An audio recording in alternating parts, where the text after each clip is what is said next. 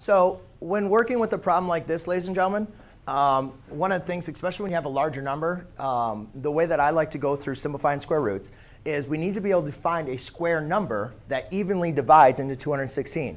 And if we can find a square number that evenly divides into 216, then we can simplify this further. So let's go and talk about some of the square numbers that we have. 4 is a square number, which is 2 times 2. 9 is a square number, that's 3 times 3. 16 is a square number, which is 4 times 4, right? And then you go 25, 36, 49, 64, 81, 100, 121, 144. And I'm going to leave it at that. That's 12 times 12. 144 is 12 times 12. 11 times 11 is 121. And you can do these in your calculator to go and remember them. But I would definitely say you're going to want to make sure you know these square numbers up to 15, which 15 would be 225.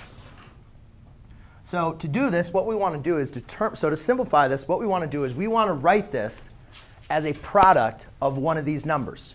And we don't want to write it as a product of any number. We want to write it as a product of the of the largest one of these numbers.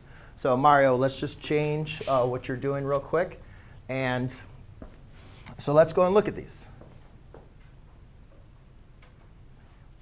So let's go and look at these. Does 225 divide into 216? No, it's obviously larger, right? 144, that's not going to divide in. 121, that will not divide in. 100, that's not going to divide in. 81, hello. Sure. There's also a pile right there if you want to look in that pile. It might have been picked up. So then we look at 81. And is 81 going to divide into it? And unfortunately, 81 does not divide. 64, I'll double it, which would be 128. And then I'll add it again. And I see, nope, 64 doesn't divide. And you can check this out with your calculator as well. And then I try 64.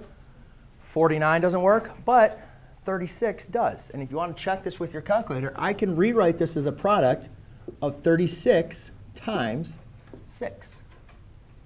So if you want to check in your calculator, you can check. 36 times 6 equals 216. But what's nice about this is because now, since I broke this up as a product, we can now rewrite this as the square root of 36 times the square root of 6. And then the square root of 36 we know is 6 times 6, which is the square root of 36, means it's just going to be 6 square root of 6. And that's how you do that one. All right.